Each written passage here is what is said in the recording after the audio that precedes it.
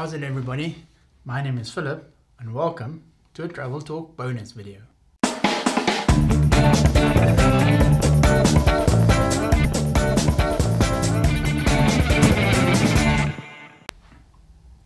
Hey, welcome back to Travel Talk, the channel where we talk everything travel and I answer all your questions. Today, I just want to share with you a quick Travel Talk bonus video.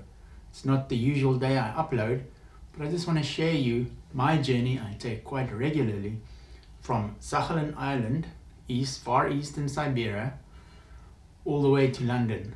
It's a journey that takes me about 53 hours. It's about 13,000 kilometers long, and this is just a quick snippet of how my day goes. Well, 3 days.